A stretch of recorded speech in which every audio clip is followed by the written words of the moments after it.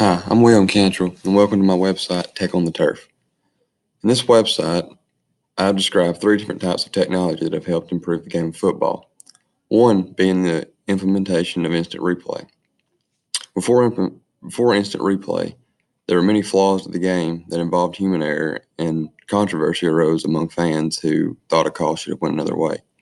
Instant replay has helped the game tremendously because it ensures the referee's decision to make the right call.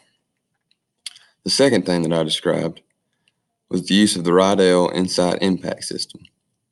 Injuries have always been a serious part of the game, but also a part of the game that will never leave.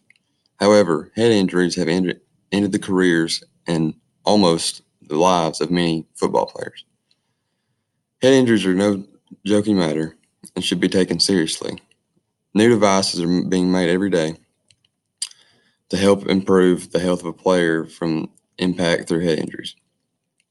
The last thing I described were the use of headsets. Headsets are a vital piece of equipment in the game of football.